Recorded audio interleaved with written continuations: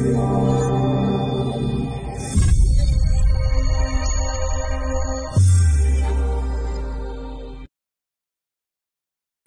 my name is Jake Kleiner. I'm the Technical Support Manager here at WeBoost. Today I'm going to tell you how to find the cell phone tower closest to you. Why is that important? Well, a lot of times, especially in low signal areas where you're struggling to make calls inside your house or in your building, it's important to know which side of the house has the best signal. Many times walking from one side of the house to the other will drastically improve your signal so that you can place a call. If you do own a cell phone signal booster, it'll be important to know where the cell phone tower is located so that you can not only place but point your outside antenna in the direction of that cell tower. So how do you find a cell tower?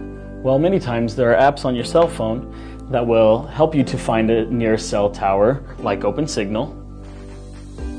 As you can see here, this is pointing to the nearest cell tower in this direction.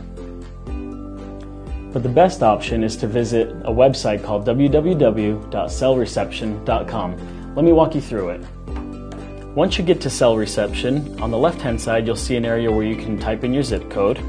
Do that and click on Go. And the next page will take you to options where you can select your own carrier's towers. In this instance, we'll click on Verizon.